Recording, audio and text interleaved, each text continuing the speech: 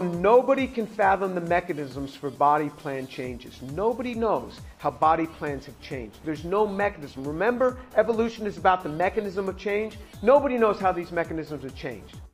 What's never been shown is how a body plan changes, which is the differences between us and dogs and tigers and monkeys. I mean, the mechanism for the change is unknown.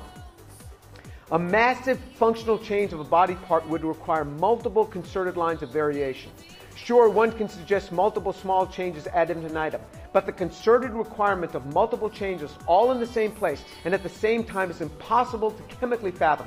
One day the requisite chemical basis might become apparent so that the questions can be answered, but present-day biology is far from providing even chemical proposals for this functional change, let alone a data-substantiated chemical mechanism. What biologists will often give to me is they'll give me, here is the immune system. Look at how the immune system evolves. And I'll concede, you want to call this evolving? It is evolving. Look at how the immune system does this. It is all of a sudden it's confronted with something new and it will morph and change. But my argument is it has always remained an immune system. It didn't become a digestive system. It didn't become an auditory system. The system remains the same. Yes, you have changes within the system, but you never see jumping across, nor can you propose how it even might do that. I'm not even asking you, I said, I'm not even asking you to show me how it's done, how you would change an immune system into some other system. Just show me what is the proposal for that? Nothing. Remember, it's about the mechanism of change. That's their own words. Collective cluelessness. Therefore, I don't understand the mechanisms needed to change body plans or the mechanisms along the descent pathway between Australopithecine brain and the modern human brain. If we are indeed commonly descendant as predicted by the theory of universal common descent. And nobody else understands the mechanisms either. Nobody!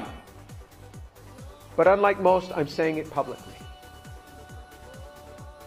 Collective cluelessness. Recall, quoting the biologists, evolution is both about the mechanisms by which change occurs over time and the theory of universal common descent. The mechanisms are unknown, and the theory of universal common descent, though robust, is being confronted by evidence that can be interpreted as uncommonness through ENCODE and orphan genes, and it's massively changing every month. There are hundreds being added to this list. So, what do I say? Further study is warranted. That's it. I can't disprove. All I can say is it is a theory that deserves further study. But to go and to project it as if we are clear on this and it is fact is wrong. It is a lie to do that. It is a lie. It is a lie to project to people that we understand the formation of life. It is a lie because we don't. We are absolutely clueless on the origin of life.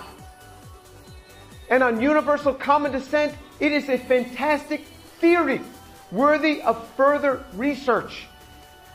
But it is not a fact, and it should not be projected as such. The end. Thank you.